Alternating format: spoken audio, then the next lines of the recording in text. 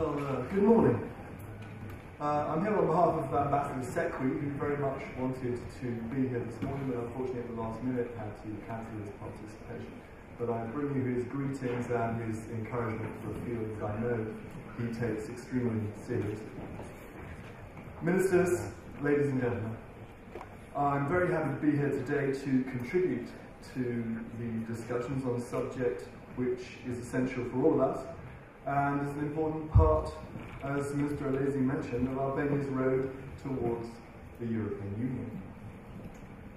The Internet is a key and growing engine for economic growth and employment, for better services and for good governance. And broadband is an important part of making the possibilities of the net real for citizens.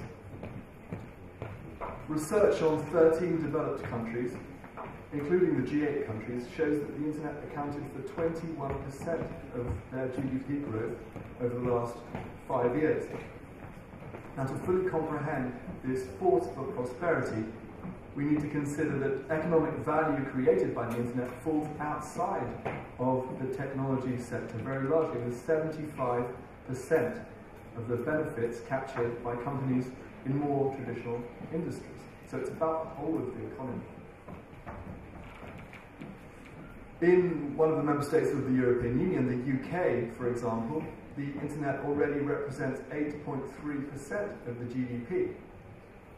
And this is extremely important. The Internet has created 2.6 jobs, each job lost to technology-related efficiencies. So, in days of economic and financial hardship, it's imperative that policymakers act on such data and tap into the immense potential of the Internet. Now, this is part of Albania working towards competitiveness at EU level, as Minister Alesi quite correctly pointed out. Investments in broadband are instrumental in this respect. At the EU level, this is a major priority. The EU digital agenda, which is a central part of EU efforts for smart, green and sustainable growth, aims at 100% basic broadband coverage by the end of this year and high-speed broadband coverage for all by 2020. Now, the reason is simple.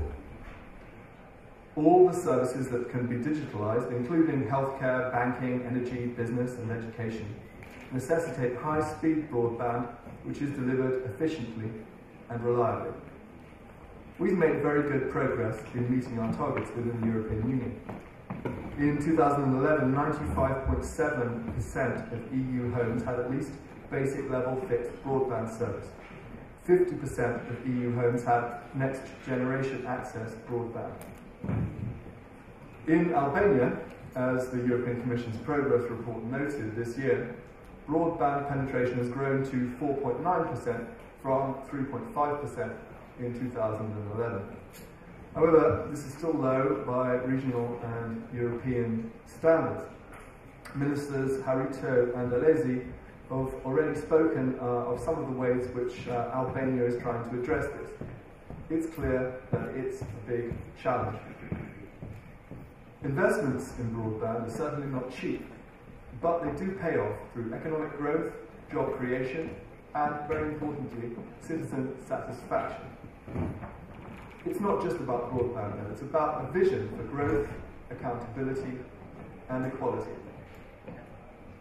The Internet economy should be fostered in ways that not only create jobs and serve citizens better, but that also protect fundamental rights and freedoms, including those related to personal data protection, and make the benefits of the net accessible to all citizens. Putting in place an effective legal and institutional infrastructure is essential to avoid digital handcuffs and a digital divide. It's also essential to progress towards the European Union and part of Albania's Stabilisation and Association Agreement. Again, Minister Alesi underlined this. This is the legal agreement between Albania and the European Union until membership. So this is the legally binding framework through which Albania can progress towards the European Union. It contains targets, binding targets, for the reform of legislation, including in electronic media.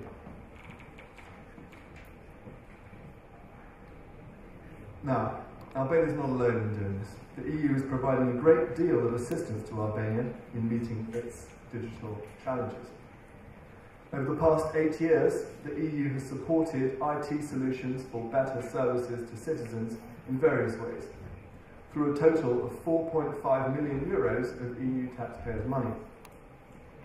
We have helped Albania to draft the National Information and Communication Technology Strategy. We have supported the establishment and operation of the National Agency for Information Society, which included assistance to review or draft new ICT laws. And we've provided ICT equipment for Albanian ministries and agencies. Now, in view of our efforts and the hard work needed ahead, I welcome very much the organisation of today's conference and the possibility that it opens for focused discussions in this very important area. It's an opportunity for policymakers and other stakeholders to reflect on important and challenging issues and to act for a digital future of prosperity, efficiency and openness that contributes to Albania's road towards the European Union. Thank you very much.